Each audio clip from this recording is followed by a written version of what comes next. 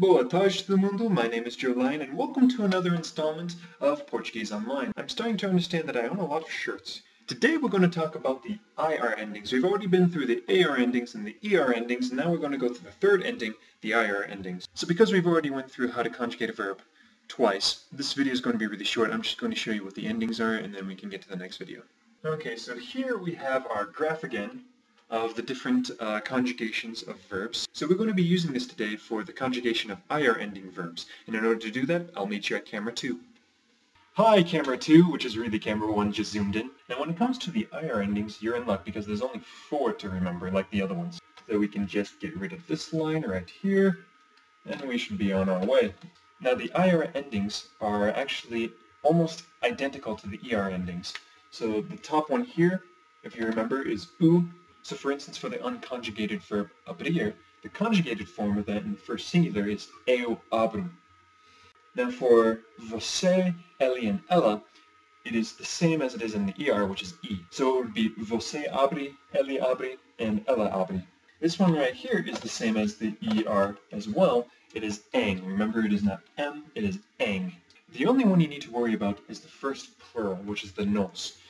And that, instead of being amos, like it is in the ER endings, it is imus.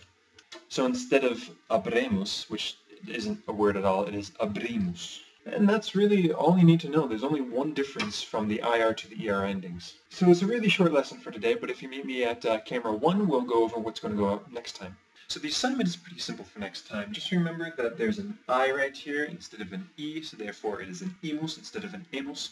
And also practice with the IR verbs, these endings. Just remember writing it over and over again, saying it over and over again, practice with some friends. After practicing it for a while, it should become natural. Also, continue practicing the other verbs as well as the other lessons that you've done previously.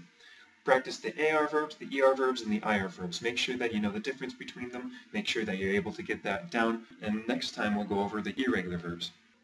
So the vocab list for today is a little bit longer than usual. However, because the lesson for today was so simple, I think you can handle it. They're basically a list of verbs with any of the 3 endings. Trabalhar, which means to work. Pensar, which is to think. Jogar, which is to play. Chegar, which is to arrive. Deixar, which is used a lot in Brazil, which means to leave something behind. Not to leave a room, but to, leave something on the table.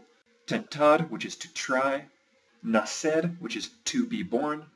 Arrepender, which is to regret. Remember the 2 R's is the sound of an H. Vender, which is to sell. And divertir, which is to have fun. So good luck with your memorization. My name is Joe Lyon, and I hope to see you in the next video. Ciao!